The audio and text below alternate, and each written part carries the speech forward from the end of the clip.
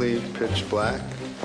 How are we going to know what we're eating? You have to have a little blind faith, Sean. This whole experience is about opening up your other senses and letting go.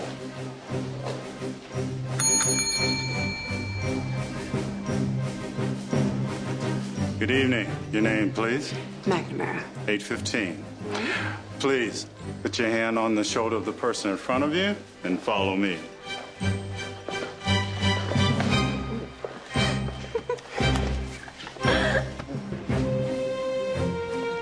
Jesus, I can't see a thing. That's the idea, jackass. We didn't come to Pasadena to eat at El Pollo Loco. Don't worry, Mr. McNamara.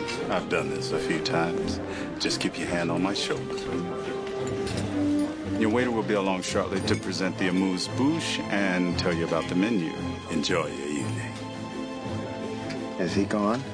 Give me your hand. Your amuse-bouche, Mr. McNamara. Oh, somebody's not wearing any panties. Don't answer that. It's Julia. One of the kids might be sick. Hey. Yeah, what's going on?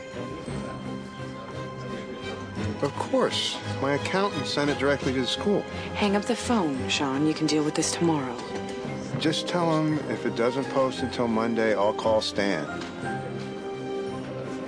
No, I sent Annie's sweater last week. Yeah, the blue cardigan. Sean. Well, it was the only one in her top drawer. Fine, I'll check again, okay? I'll call you tomorrow. Sorry. Phone's off. No more interruptions. Teddy? Teddy.